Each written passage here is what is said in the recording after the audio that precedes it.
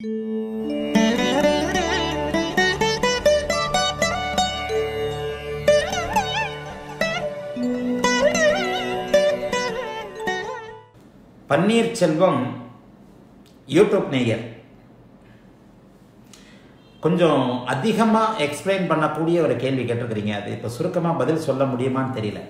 குருஜி, ஒவ்வொரு லக்னத்திற்கு ஒரு கிரகத்தின் தசா வரக்கூடாது என்று குறிப்பிடுகிறீர்கள். உதாரணமாக மேஷ லக்னத்துக்கு புதன் தசை வரக்கூடாது அப்படின்னு சொல்கிறீங்க. 3, 6 கெட்ட ஆதிபத்தியருக்கு அதிபதியை புரிஞ்சுக்க முடியுது. ஆனால் ஒரு கிரகத்தின் தசையில் அந்த கிரகம் நின்ற சாரநாதனின் ஆதிபத்திய பலன்கள் தான் நடக்கும் அப்படின்னு சொல்ற போது புதன் எப்படி 3, 6 ஆதிபத்திய பலன் செய்வார்? இப்போ மேஷ லக்னத்துக்கு புதன் சாரம் வாங்கிய கிரகத்தின் தசை வரக்கூடாது என்று சொல்வது தானே பொருத்தமாக இருக்கும். விளக்கம் கொடுங்க. ரொம்ப நல்ல கேள்வி, அருமையான கேள்வி. ஆனால் மைனூட்டாக நம்ம நிச்சயமாக பலன் சொல்லணும். நீங்கள் கேட்கறது என்னன்னா, தெளிவாக சொல்லிவிட்டீர்கள். ஒரு 12 லக்னங்களுக்கு வரக்கூடாத தசைன்னு ஒன்று போட்டிருப்பேன். இன்னைக்கு கூட வெண்டிவில் அதை பற்றி தான் பேசினேன். மகர லக்னத்துக்கு சூரிய தசை வரக்கூடாது. அப்படி வந்தால் 8ஆம் இடம் என்று சொல்லப்படக்கூடிய அட்டமாதிபதியுடைய பலனை அவர் செய்வார். பன்னீர்செல்வம், நீங்கள் கேட்குறது ரொம்ப நுணுக்கமான ஒரு கேள்வி. அதாவது எல்லாத்தையும் பிரித்து சொல்லிக்கிட்டு இருக்க முடியாது. கரெக்டு, புதன் தசை வரக்கூடாதுன்னு சொல்லும்போது புதனுடைய ஆதிபத்தியம்னு சொல்கிறீங்களே. ஆனால் சாரம் என்கின்ற அமைப்பில் ஒரு கிரகம் தான் நின்ற சாரநாதனின் ஆதிபத்திய பலன்களைத்தானே செய்யும் அப்படின்னு சொல்கிறீங்க. இதில் ஒன்று கவனிச்சிங்களா? அந்த வீடுகளின் வழியாக செய்யும்னு சொல்லியிருப்போம். அதாவது அந்த 3, 6 அந்த வீடுகளின் வழியாக செய்யும்ன்றதை நான் நிச்சயமாக சொல்லியிருப்பேன். அதுதான் நீங்கள் அதை கவனிக்காமல் விட்டுட்டீங்க.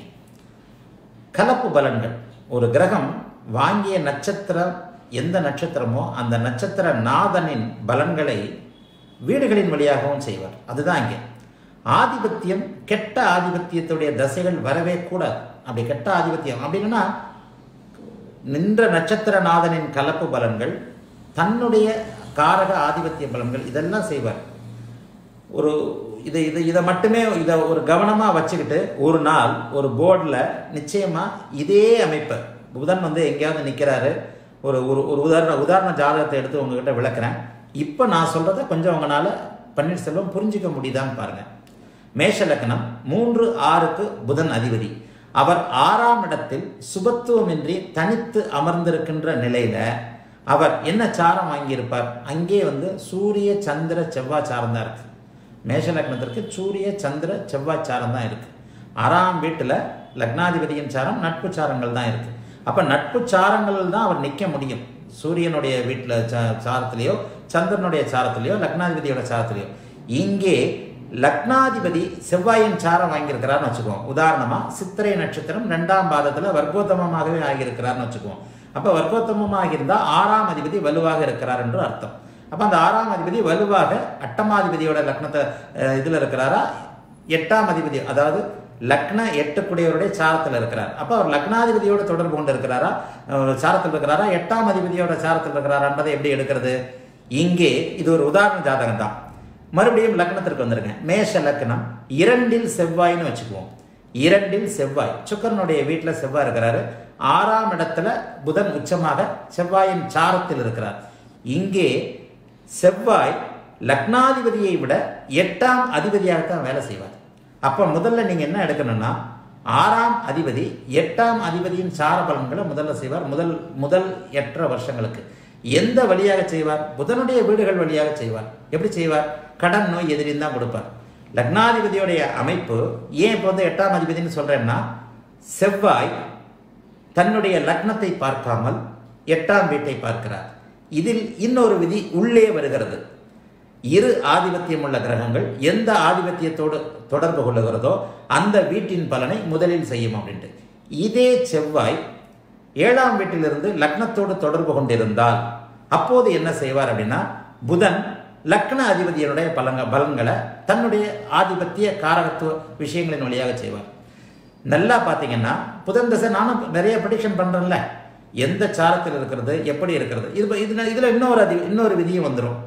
இப்போ இதே செவ்வாய் உச்சமாக 10ஆம் இடத்தில் சுபத்துவமாக இருக்கிறார்னு வச்சுக்குவோம். அப்போ இந்த 6ஆம் அதிபதியோட பலன்கள் நடக்காது. ஏன்னா அதற்கடுத்து ஒரு விதி சொல்லி இருக்கிறேன்.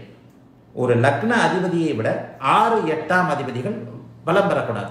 அதற்கு அர்த்தம் என்னன்னா, 6ஆம் அதிபதியை விட லக்னாதிபதி வலுவாக இருக்க வேண்டும். அப்போ 6ஆம் அதிபதியை விட லக்னா பேசிக்கிட்டே போனால் ப்ரெடிக்ஷன் எடுக்கிறதுன்றது கொஞ்சம் குழம்பத்தான் செய்யும். அப்போ ஒரு தசையின் பலன்களை என்ன செய்யும் அப்படின்றத நீங்கள் குயிக்காக கால்குலேட்லாம் பண்ண முடியாது. ஆரம்பத்தில் பிகினரில் இருக்கிறவங்க இப்போ நான் சொல்கிற விதிகளை அப்படியே மனதுக்குள்ளே உருப்போட்டுக்கிட்டே வந்தீங்கன்னா தான் உங்களுக்கு இங்கே பலன்கள் வந்து தெளிவாக வரும். இந்த சாரமா அந்த சாரமா, சரி சாரநாதன் என்ன செய்ய புதன் வந்து மேஷ லக்னத்திற்கு என்ன விதமான பலன்களை செய்ய கடமைப்பட்டவர், அது ரொம்ப முக்கியம். என்ன விதமான பலன்களை செய்ய கடமைப்பட்டவர்? அவர் பள்ளி பருவத்தில் இருந்தால் என்ன பண்ணுவார்? பள்ளி பருவத்தில் இருக்கிற புதன் வந்து நிச்சயமாக கடன் தொல்லைகளை கொடுக்க மாட்டார். அதற்கு பதிலாக அவருடைய காரகத்துவமான அறிவுத்திறனை கொடுப்பார்.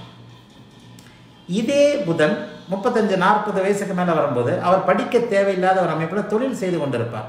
அப்போது தன்னுடைய அந்த ஆதிபத்திய பலனான கடனை கொடுப்பார். ஒரு கிரகம் எங்கே காரகத்தை தரும், எங்கே ஆதிபத்தியத்தை தரும் அப்படிங்கிறத நம்முடைய நுணுக்க அறிவால தான் புரிஞ்சுக்கணும். எல்லா நிலைமைகளிலும் இதை எப்படி எல்லா நிலைமைகளிலும் எல்லா கிரகங்களும் ஒரே போல, எல்லா நிலைகளிலும் ஒரு கிரகம் ஒரே போன்ற பலனை செய்து விடுவதே இல்லை.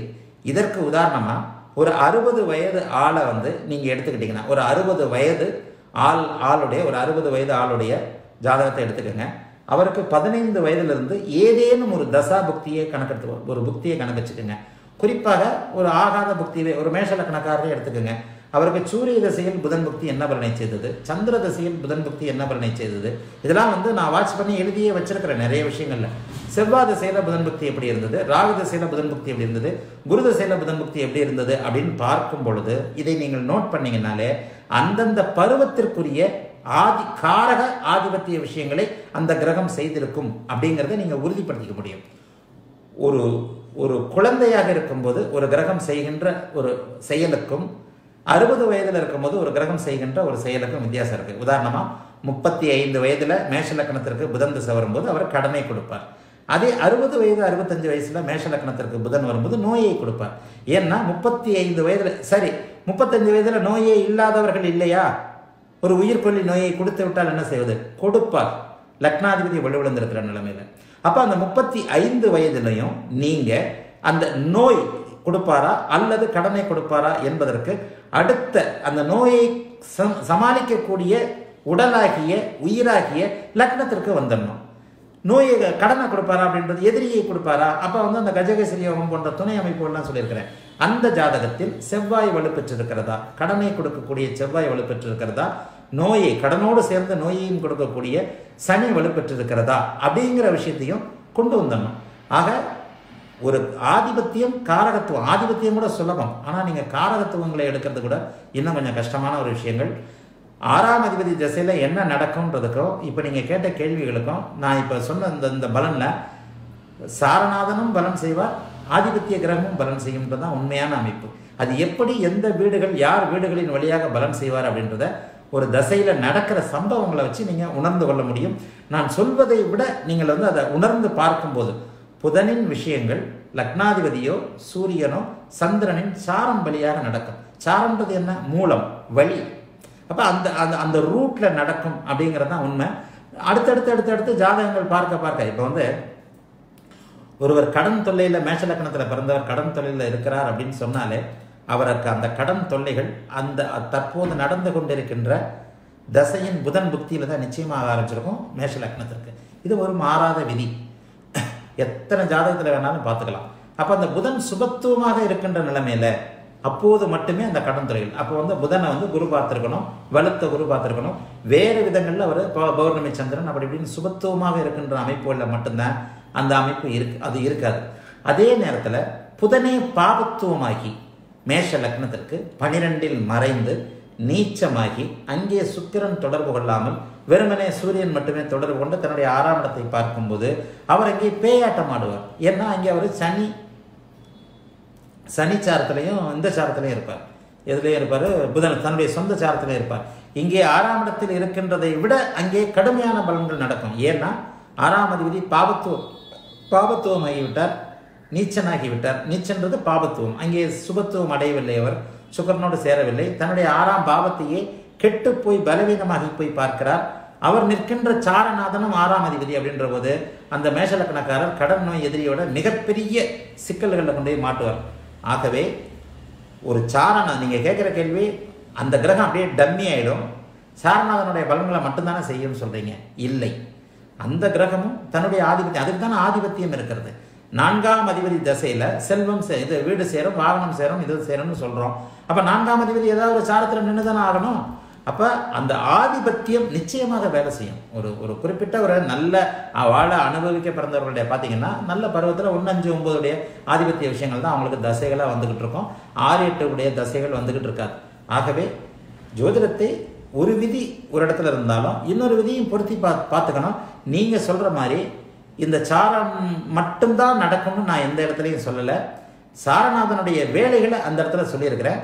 அது ஆதிபத்திய ரீதியில் அந்த கிரகத்துடைய ஆதிபத்திய வகையில் தான் நடக்கும். இதை கொஞ்சம் புரிஞ்சுக்கிறதுக்கு கஷ்டம்னாலும் ஒரு முறை இந்த கேள்வி கொஞ்சம் சுவாரஸ்யமாக இருக்கிறதுனால ஒரு முறை இந்த கேள்வியை ஞாபகத்தில் வைத்து ஒரு போர்டில் இப்போ அடுத்த கூடிய விரைவில் யூடியூப் வீடியோக்களை கூட நாங்கள் போர்டில் உதாரண ஜாதகம் போட்டு தான் சொல்லித்தர போகிறேன். அப்படி போர்டில் உதாரண ஜாதகம் போட்டு சொல்லிக் கொடுக்கும்போது தான் இன்னும் தெளிவாக சில விஷயங்கள் வருன்றதுனால நிச்சயமாக இன்னும் ஒரு மாதத்திற்குள்ள ஜனவரிக்குள்ளே இப்போ ஆப்பு ஆண்ட்ராய்டு ஆப்பு தான் ரிலீஸ் பண்ணியிருக்கிறோம். ஐஓஎஸ் ஆப்பு ஜனவரி மாதம் 15ஆம் தேதி ரிலீஸ் ஆகுது. ஐஓஎஸ் ஆப் ரிலீஸ் ஆன உடனேயே உங்களுக்கு யூடியூப்லேயே ப்ரீமியம் வீடியோக்களை தவிர்த்து, ப்ரீமியம் வீடியோக்கள்ன்றது மறுபடியும் நான் சொல்கிறேன், சில பேர் தப்பாக எடுத்துக்கிறீங்க. ப்ரீமியம் வீடியோன்றது பணம் கட்டி வகுப்பில் சேர்ந்தவர்களுடைய ஒரு அமைப்பு. அது அந்த இதை இப்போ ப்ரீமியம் வீடியோவை தான் போட முடியும். அதற்கு மாற்று இல்லை. அதே நேரத்தில் நான் சொந்தமாக கிளாஸ் எடுக்காமல் உங்களுக்காக ஒரு தனி அறையில் இது சொல்லித்தர முடியும். அந்த நுணுக்கமான போர்டில் வரைஞ்சி சொல்லக்கூடிய சில விளக்க விஷயங்கள் நிச்சயமாக வரப்போகிறது. ஆகவே அப்போது இந்த கேள்வியை நினைவுக்கு வைத்து இந்த கேள்விக்கு இன்னும் சில விளக்கங்கள் தருகிறேன். இப்போது நான் சொல்லக்கூடிய சுருக்கமான விஷயம் என்னன்னா, ஒரு பாவகாதிபதி 6ஆம் அதிபதி தசை நடக்கும்போது 6ஆம் பாவகம் நிச்சயமாக செயல்படும். அந்த 6ஆம் பாவகாதிபதியோட ஆதிபத்தியங்கள் என்னவோ அது நிச்சயமாக செயல்படும். அந்த காரகத்தோடு செயல்படும், சாரநாதனின் வழியாக செயல்படும். அதுதான் உண்மையான இது. இதை விளக்கி இன்னொரு முறை சொல்லுகிறேன். அடுத்து, செல்வராஜா யூடியூப் நேயர், சிறப்பு பரம்பொருளே, உங்ககிட்ட வேற என்ன கேட்டுட போறேன்? ஒரு சின்ன சந்தேகம். கிரக பார்வைகளை எப்படி கணக்கிடுவது? முதலில், அதாவது உதாரணமாக ஒரு மிதுன லக்ன ஜாதகத்தில் குரு லக்னத்தில் 5இல் சூரியன் நீச்சம், 7இல் சனி சுக்கிரன் நெருங்கி இணைவு, இங்கே சனி சுபத்துவம் சுக்கிரன் பாபத்துவம், குரு பார்வையினால் சூரிய சுக்கிர சனி சுபத்துவம் என்று எடுத்துக்கொள்வதா முதல்ல, அல்லது சனி பார்வையினால் குரு வலுக்குறைவு, குரு பார்வையினால் சூரியனை வலுப்படுத்த முடியாது?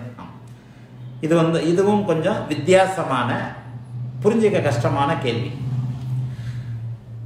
பெரும்பாலும் இந்த மாதிரியான கேள்விகளை பார்க்கும்போது எனக்கு உண்மையிலே சந்தோஷமா இருக்கு. ஜோதிடத்தை ஒரு இளைய பருவத்தினர் எந்த அளவுக்கு கொஞ்சம் புரிஞ்சுக்க வரீங்க அப்படின்றது எல்லாம் யூடியூப்போட தயவு. இந்த அளவுக்குலாம் யாரும் எளிமையாக சொல்லிக் கொடுக்கவும் இல்லை, இதை பற்றி சிந்திக்கவும் இல்லை. நீங்கள் கேட்குறது பாருங்கள் செல்வராஜா, சின்ன சந்தேகம்ன்றீங்க, அது பெரிய சந்தேகம். கிரக பார்வைகளை எப்படி கணக்கிடுவது? குருவும் சனியும் நேருக்கு நேரம் பார்த்துக்கிட்டு இருக்கிறார். குருவும் சனியும் நேருக்கு நேரம் பார்த்து கொண்டு இருக்கும்போது குரு கெட்டு விட்டாரா, சனி சுபத்துவம் அடைந்து விட்டார், குரு பாபத்துவம் அடைந்து, எது முதல்ல அந்த பார்வை வேலை செய்யும்? முதற்கு அதற்கு தசைகள் வந்துடணும், ரெண்டாவது லக்னம் வந்துடணும்.